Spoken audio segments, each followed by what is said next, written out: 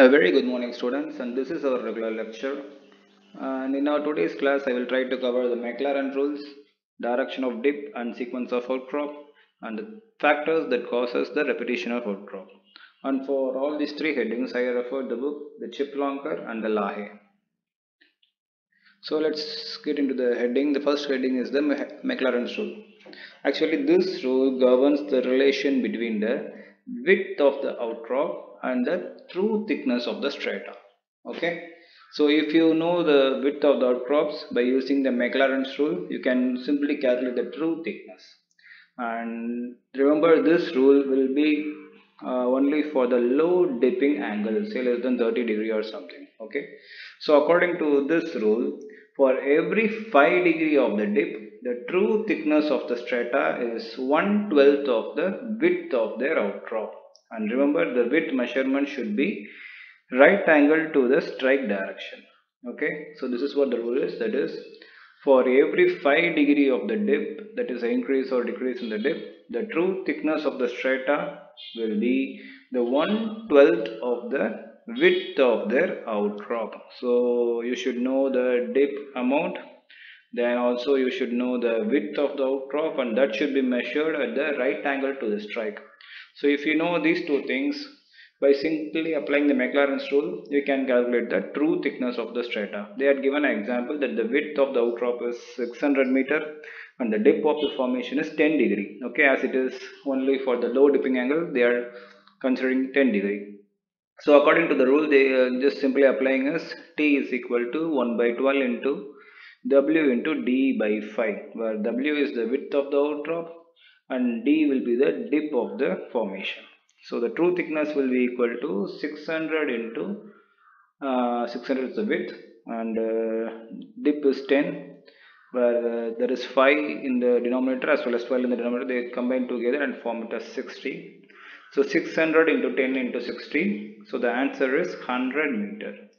So just by knowing the width of the outcrop and dip of the formation and applying the Maclaren's rule, you can calculate the true thickness without using any of the trigonometric thing that we had mentioned in our geology class. Okay, is that clear?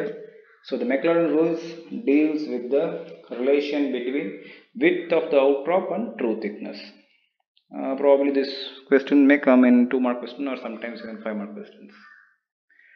And the next heading is the direction of dip and the sequence of the outcrop. Okay, actually there is a relation between the dip direction and sequence. Say for example, when you are surveying in a sedimentary terrain, and many of the time you will come across different types of rock formation.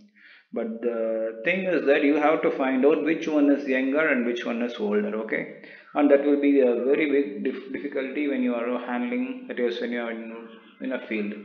And for such a thing, they had given an generalized outline that we are going to see today, that the relation between the dip direction and the ground slope and the sequence of the outcrop.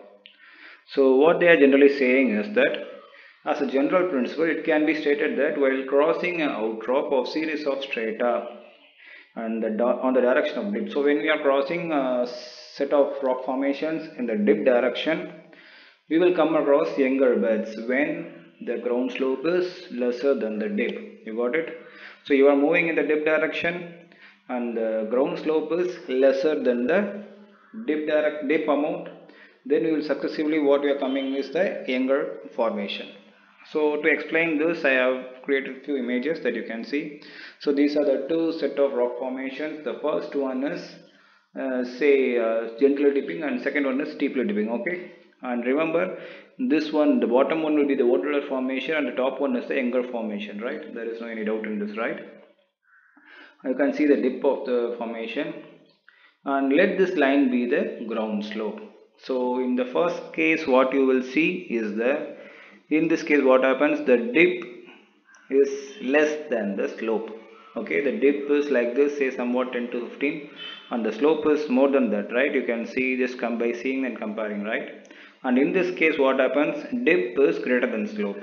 Remember, when you are saying dip is greater than slope, what you will come across is younger sequence, right? When these rock formations are eroded, what you will see, And when you are moving, so this will be the dip direction, right? Both the bits are dipping in your left side. So when you are moving from here to here, you can see this is the oldest, then followed by younger, then followed by youngest. That is what they had mentioned here, right?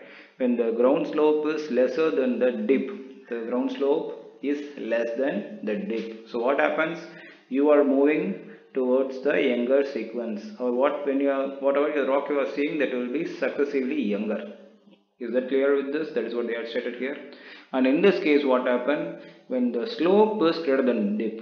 So the dip is lesser and slope is greater. So here you are in younger sequence, then quite older, then the oldest formation. So you got an idea, right? So when you are moving in a surface, when you are surveying a sedimentary formation, you should remember this rule, that when the slope is greater than the dip, and you have to move in the dip direction, remember that, not against the dip direction. Okay, the slope is greater than the dip, you will successfully come across older formation, and when the dip is greater than the slope, you will come across the younger formation. Okay, is that clear? Okay, if you still have any doubt, you can just ask me in the class. And the next heading is the repetition of outcrop. Okay, so at some places when we traverse, we find that some type of or some rock type may occur again and again, and such a condition is called as the repetition of outcrop. Okay, and this repetition can be caused by the three factors. Okay, the very first thing is the erosion and dissection of the ground. Okay, so when the rocks are say horizontal or literally dipping, what happens? The hard rock will stay harder and the soft rock will move very easily, right? So if the sequence consists of harder to softer, that is the topmost, that is the youngest rock is quite harder, and the bottommost is softer, what happens? The erosion trend will be like this, that there will be a repetition. And not only that, due to the folding also the repetition may takes place. But remember, the repetition of outcrop due to folding is like symmetrical type. And the third one is the fault, and also due to faulting the rock will repeat again and again, and such a repetition will be cyclic. So probably may not be clear with this heading, right? I will explain you this in an image that you can see.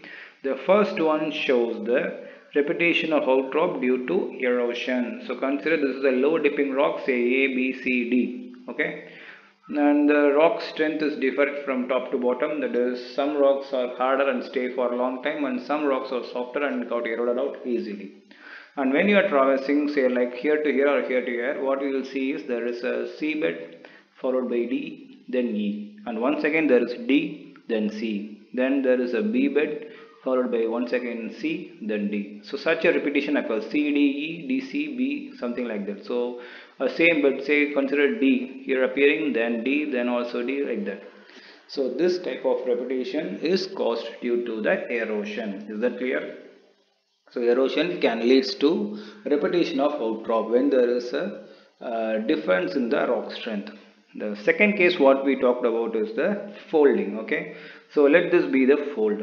Okay, and there is a formation 1, then followed by 2, then 3, then there is a fourth one and fifth one. There are 5 formations roughly. Okay, so when you are traversing from here, consider it as A, then B, then C, then D, and what happens again? Then D, then C, then B, and A is missing somewhere. It may appear when we move further. Okay, so what you can see is this look like a mirror plane, right? You might have studied in your crystallography the symmetrical plane. So this repetition is symmetrical, like when you are moving from the axial plane towards left, there is D, then C, then B. The same way in the axial plane, if you are moving towards right, the same occurs, that is that is D, then C, then B.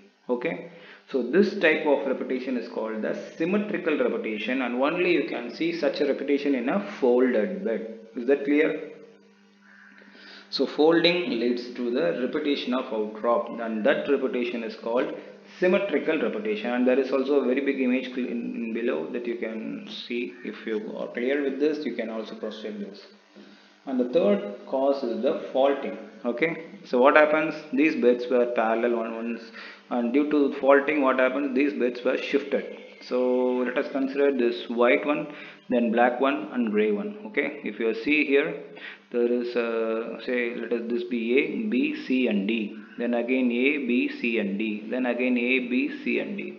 So it looks like cycle, right? When you are seeing something from 1, then followed by 2, then 3, then 4. Once again you have to come to 1. So this type of repetition is called as cyclic repetition, and this is a direct indicator of a presence of fault in some location.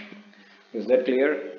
So what we had seen in today's class is the three things. The first thing is the Mclaren's rule, in which the relation between the width of the outcrop and true thickness has been mentioned with a given formula that you can calculate. And the second thing what we are seeing is the direction of dip and sequence of outcrop. So when we are moving in a dip direction, and according to the slope angle and dip angle, when the slope is higher, what happens? You will consequently you are seeing the older formation. When the dip is more, then what you are seeing is the younger formation. That is what you are seeing in the next one. And the third is the repetition of outcrop, and there are the three factors. The first one is the erosion. Erosion leads to repetition of outcrop. Then folding leads to the symmetrical type of repetition of outcrops, and third one is the faulting that leads to the cyclic type of repetition of outcrop. Is that clear? So if you got clear, then no problem. If you still have any doubt, just mention, mark it out, and while meeting me in the Zoom, just ask me the questions. Thank you.